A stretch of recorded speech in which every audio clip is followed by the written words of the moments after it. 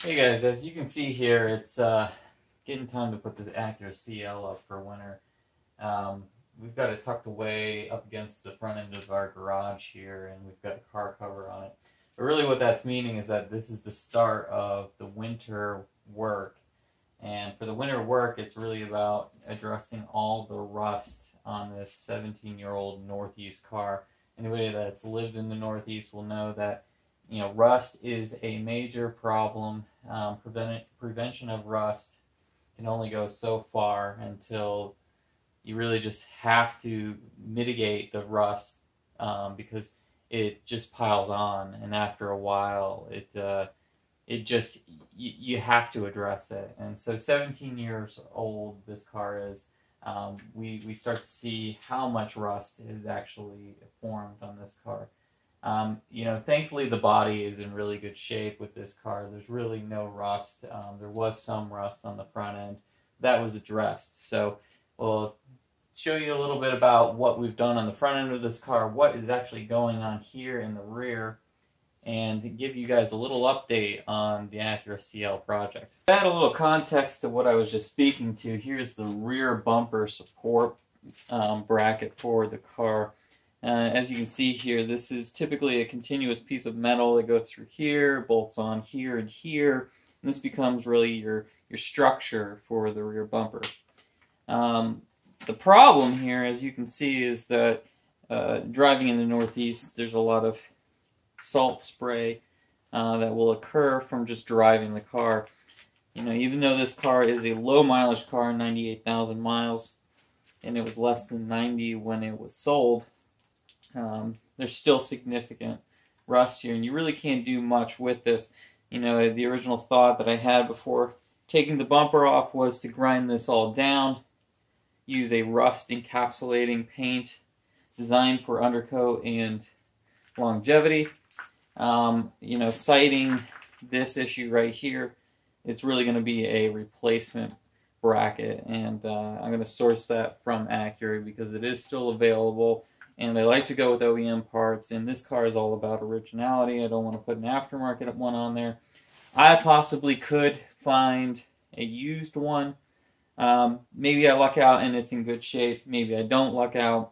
But really, let's just get a new one. It's not that expensive to get one, and it'll really keep the car where I want it to be, which is, original and fresh. So let's talk about where we're at right now on the rear of this car. So to get the bumper off, sadly you do have to take the rear headlights out, just because there's a screw that goes to this little plastic bracket on each side. That prevents you from really pulling it out. I mean, you can pull this out, but it's better just to not break anything in the process. That's always the best place to be, is not with broken parts. So if we look right here and right here, this is where the bumper bracket goes on. Evident that there was significant rust here. That has now all been ground down.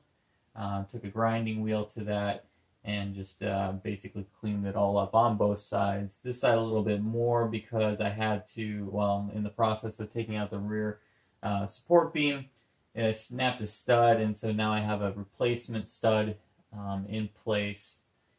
We can see here that there's you might not be able to actually see this, but all underneath, this is where the actual panel comes under.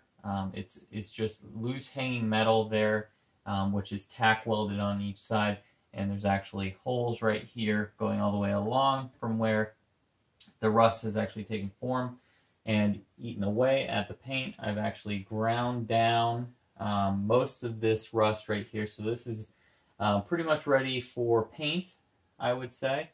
I'm going to do a little bit more work to just tidy up the back. I want to address a little bit more on that side. This side's fairly good. That'll allow us to paint it all at once on the rear end of this car, and then put the beam back on, and then subsequently put the bumper back on. So we're in really good shape on the back. Thankfully, the rear structure of the car and the sheet metal has not rusted away to the point that it can't be saved. So now I'll swing around to the front and I'll tell you about the work that's going on in the front.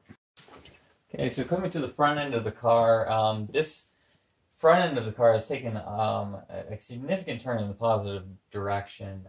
Originally, we started with a hood that had a pretty significant rust spot on the front side of it. It was actually to the point where it had eaten through. So essentially, I think what happened there was that there was a rock chip. The rock chip then spread, and then because it went unaddressed, it actually ate through to the underside of the hood, and which made it so that we couldn't save the hood. So this is a new factory OEM hood, straight from Acura.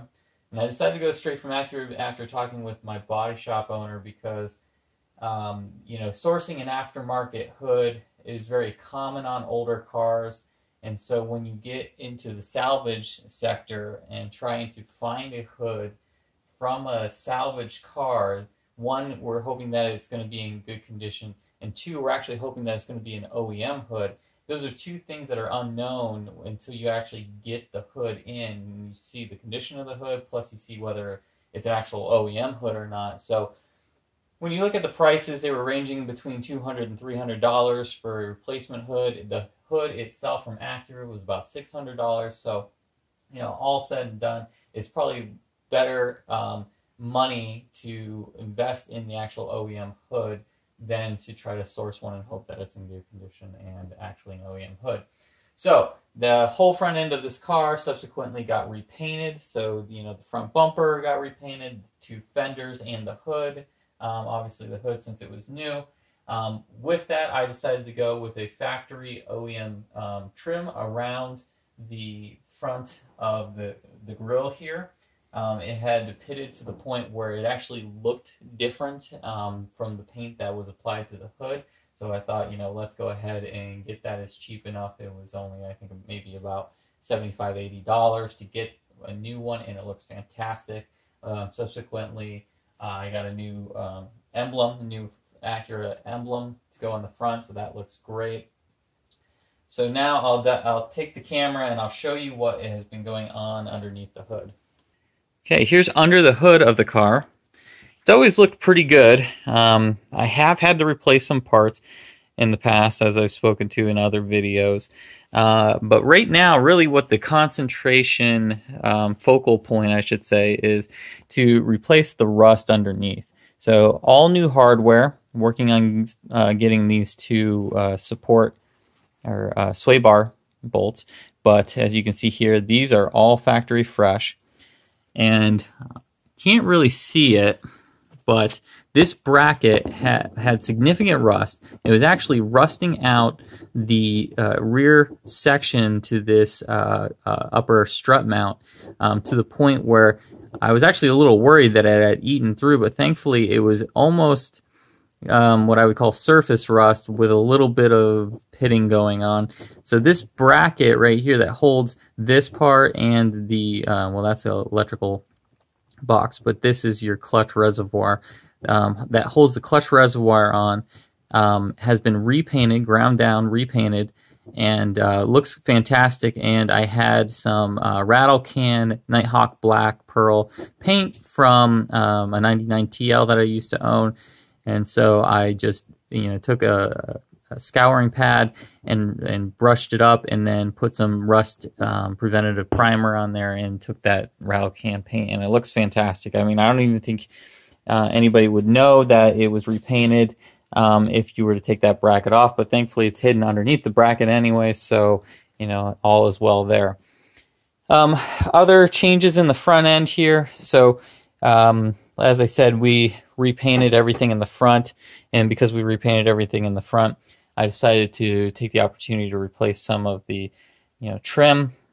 This was cracked on the original one, which is over here. As you can see, this part got broken at some point, and the piece went missing. So I ordered another one. Funny enough, though, it broke in the same spot. When it came in, it arrived, but luckily the second half of that was still in the package. I was able to contact the company where I'd ordered it from Acura. They were able to refund me the money for the the part because it arrived broken, which was fantastic. So this was essentially a free part. The only challenge here is that I had to plastic weld. And I can tell you I am not a plastic welder, but this is pretty darn good, I would say. I mean, it doesn't look factory, but it's not going to. And considering the fact that, you know, it's if I order it again, it's going to break again, and I'll have to go through the process. At least this way, I'm not missing that part. It's actually there, but, you know, can I make this look better? Maybe. Or, you know, do I just leave it alone? Maybe you guys can let me know that. I don't know. I'm thinking leave it alone. It looks pretty good, or at least it looks acceptable. Here's what it looks like up close. Not the best, I know, but not the worst. So I thought I would take a second and show you how the hood came out. Here's our new hood. Here's that new trim surrounding, which comes from the factory painted. Here's the new emblem. I have a new one of these, but oddly enough, it was in the same package as that trim piece for the hood, or underneath the hood that goes around the latch there, and it was bent significantly to the point where it doesn't really fit very well. Yeah, the chrome looks better than this one, but this one looks pretty good as well, and so I'd rather have it fit better and look proper than have new aluminum or chrome or whatever that is. So this is what it's looking like. It's looking pretty good so far. Sadly, I won't be able to drive it though until we get on the other side of winter. Oh, there's the Acura RDX spec hanging out in the background. And as always, the Ridgeline Black Edition. So that's pretty much the update on the Acura CL Type-S. You know, really, I think the next videos will be some of me showing you what it's taken to you know, mitigate this rust issue that's going on underneath the car. It'll be a little difficult to show you, but I think that will be the most interesting content to see about this car, because it's really going to be a laborious process. It's really going to take a lot of time and effort, and utilize different approaches to mitigating the rust.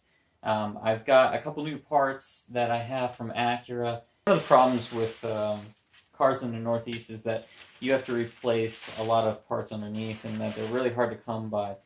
So this is one of the future plans I have, which is the surround that goes on the backside of the brakes. Is you know, a metal part. It's made of aluminum, and it's usually the first thing that goes in the Northeast on these cars. So I have factory ones ready to go on the car, both front and rear. That's a big job. That's going to involve removing the wheel bearings. And if anybody has replaced wheel bearings on a rusted car, you know that that is no small task. It's going to take a lot of effort, but it's going to be well worth it, because it's going to be a visible part on the car. When you look through the wheels, you'll be able to see this, which will really make it stand out in my mind as, you know, an OEM original quality in good condition car.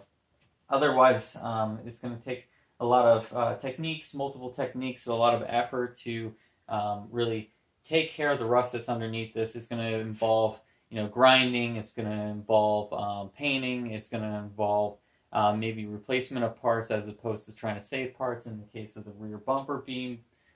So, you know, it's going to be interesting. I think that's going to make some great content about this car. It's really going to show you what we have to live with in the Northeast that other areas don't have to live with. And specifically when you have a car like this that's rare, and really you want to try to save it and do the best you can by it. You know, eventually, if this goes on to another owner, it does increase some of the resellability and the value of the car, but that's really not what this is about.